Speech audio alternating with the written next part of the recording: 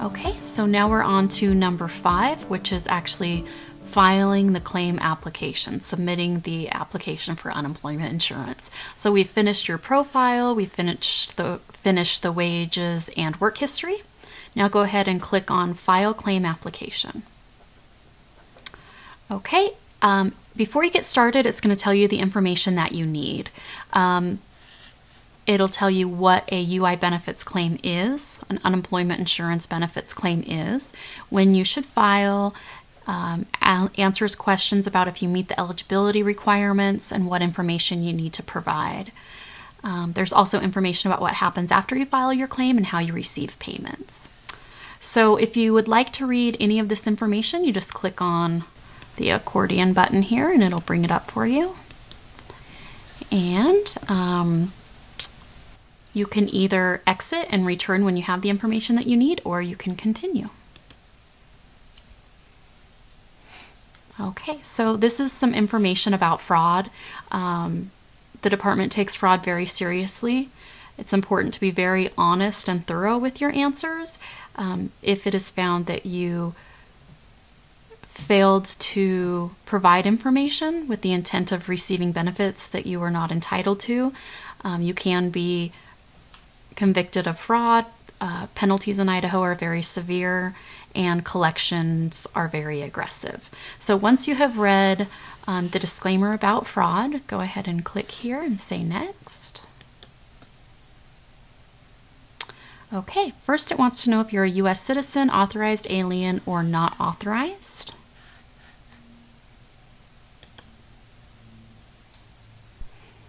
Okay, it wants to know if we filed benefits in another state in the last 12 months. If you have, select yes, and it states that you have to contact that other state before you continue with this application. You're not allowed to have 2 claims at once, so if you have an unemployment insurance claim with another state, contact them and see if you have existing benefits. If not, then you can say no and next.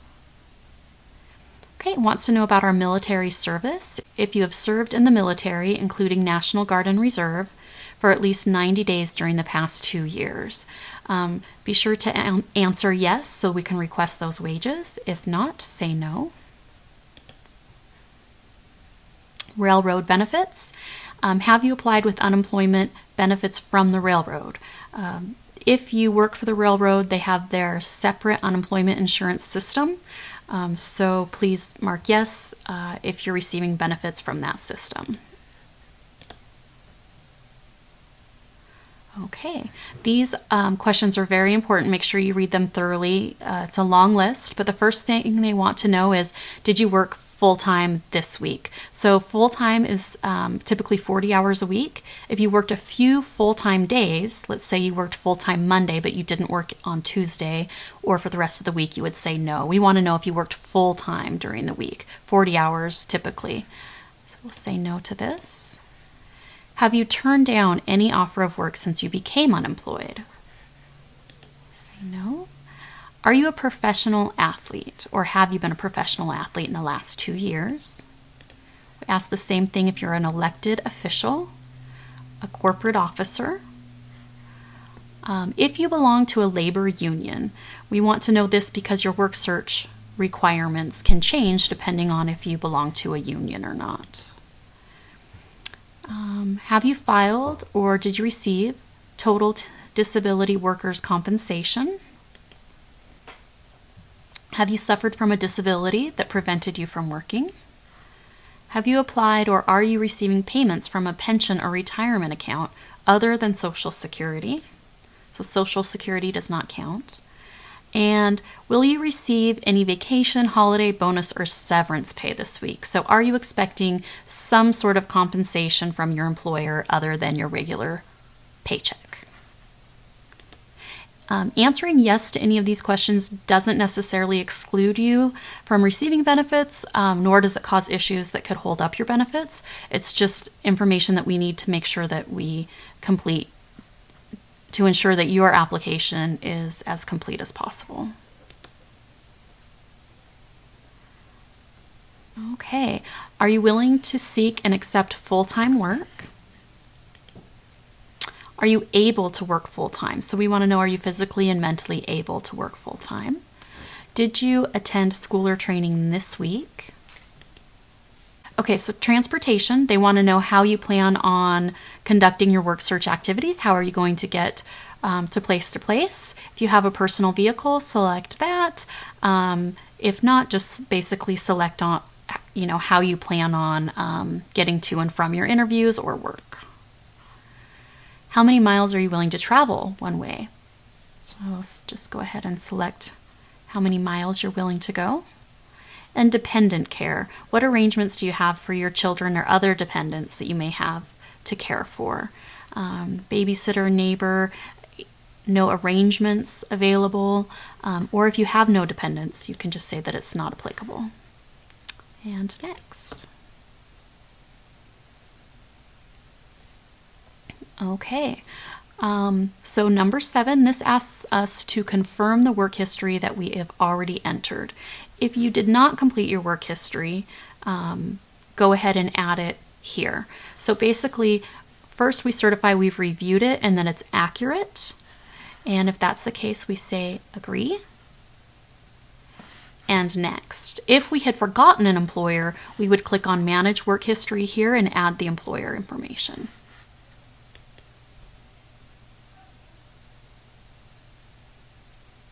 Okay, so it gives us a pop-up here that says that based on the information we have provided them, we are work seeking. That means we have to report a minimum of 2 work search contacts during each week that we file our weekly certification. We have to register for a job seeker account on the Idaho Works website within 2 weeks of filing the unemployment claim application. So Idaho Works is our website that we use to help people find work. So when you're finished with your application, you will need to register for work there within 2 weeks.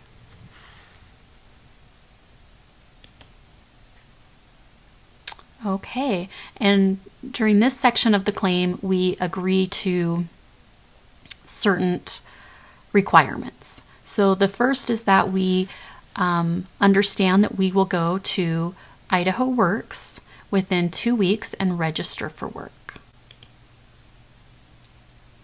The second part is just stating that you understand that you may be called into the local office at some point during your claim filing status. If you're called in, the point of the interview is to help you get back to work, and they will, make you aware of the services that they have to offer and see if they can help you find work. You also state that you understand that you need to file your weekly certifications. You also state that you understand that if you perform any work, that you must disclose those on your weekly report.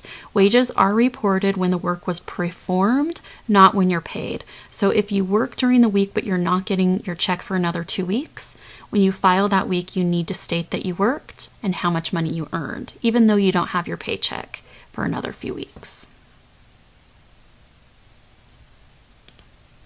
Work search requirements. This already came up in the pop-up box, but it tells you that you have read and understand your work search status, and it's also provided to you on the Manage Claims section of the claimant portal. It says that you know that it's your responsibility to follow the instructions of your work search status.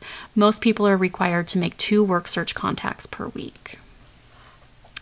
And you will receive a green pamphlet in the mail with unemployment insurance information, and you agree that you will read and understand that pamphlet. If you have any questions on the information in that pamphlet, please give us a call or use our Click to Chat feature. Okay, and as you're going through these, if you have any questions about what you're agreeing to, please feel free to reach out. When you're finished, click Submit Claim Application. Okay, so here it tells you your completion time and your confirmation number, and it tells you that your next steps are to double check that your details are correct, to understand your work search status, and to look at your tax withholding status and payment methods. Okay. If you feel comfortable here, go ahead and just exit your claim application. If you want to print this page with your confirmation number, just click Print Page up here to the right.